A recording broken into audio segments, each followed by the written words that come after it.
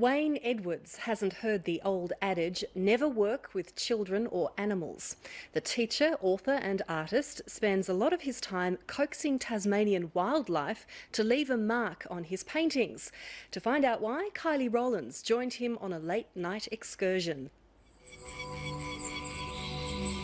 As the moon rises on a frosty evening in Devonport, Wayne Edwards' work begins. The artist's pieces are not produced at a studio easel, but out in the bush, where he spends many a chilly night collecting animal tracks. I'm a traditional artist, and I've spent time out in the bush because I enjoy being in the wilderness, because in a way that's kind of my church. And I was doing all the usual paintings that one does, you know, the landscape, the pretty landscapes and abstraction and so on. And then I thought, why not get the animals that are there, that I enjoy, get involved with the creative process.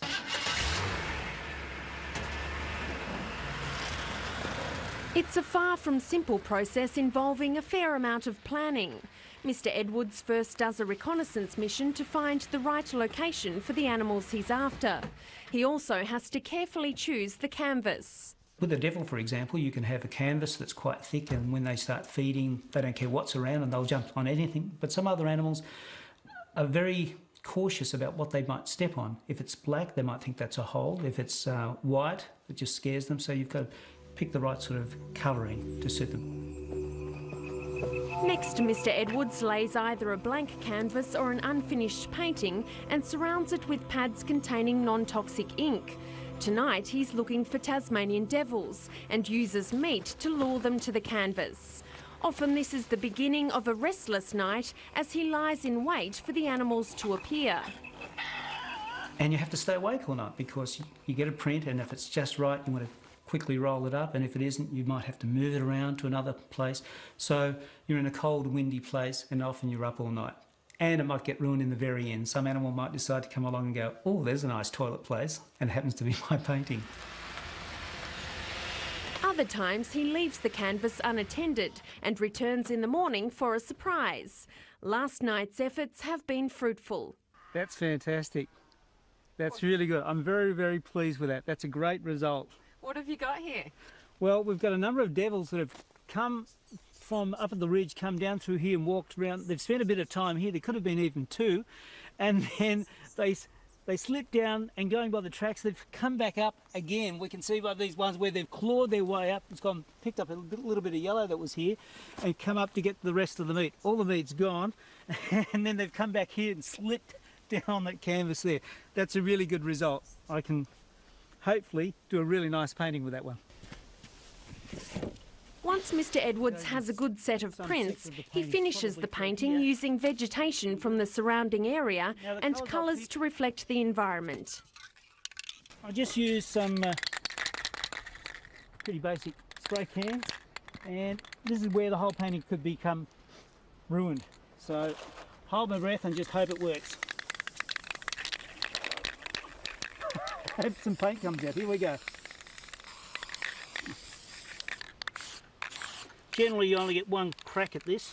If you get it wrong, it's disaster. The trusting artist even allowed some input from an artistically challenged reporter. Give another one, another one. That's it, that's fantastic. Let's have a look. Oh, beautiful. There we go. That's great, well done. Mr. Edwards' inspiration is his love of the bush. I'd like people to experience as much as possible my experience in the bush, which is peace, serenity, and also that there are animals out there and they have a place in the environment. And I'd like to turn attention to their conservation, because I think their preservation is really important to us and the heritage of our children and grandchildren.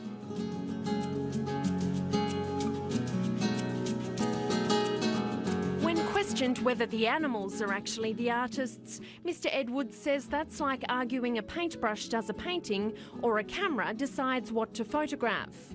The animals do get something back for their participation. A portion of Mr. Edwards' profits will go to causes like animal rescue shelters and research into the devil facial tumour disease. Mr. Edwards' artwork has taken him to many exotic places. He's had an exhibition at the Australian Consulate in New York and has collected prints from hyena, elephants and bush pigs in Africa. The TAFE teacher and author is now in training for a trip to the Himalayas, where he hopes to collect some yak prints and produce what he believes will be the highest painting on the planet. If his work sells, he'll donate some money to the Fred Hollows Foundation and a clean-up of Everest Base Camp. There's many things that I need to overcome. My own fitness is one, being able to work at high altitudes, how windy it's going to be. There's a lot of problems to resolve, but I'm very determined. And what about the yaks themselves? How cooperative are you expecting them to be?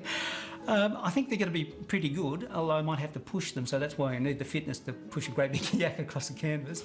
I don't think that's going to be a problem. The few people that I've spoken to who have already been there said they're pretty good. You have to be careful, of course, because they've got great big horns, and depends on where you do it, it can be quite dangerous. So I'm doing a lot of investigations before I start. An exhibition of Wayne Edwards' work has just been held at Hobart's Masterpiece at IXL Gallery, and he'll hold another exhibition at Turana's Tasmanian Devil Conservation Park in November.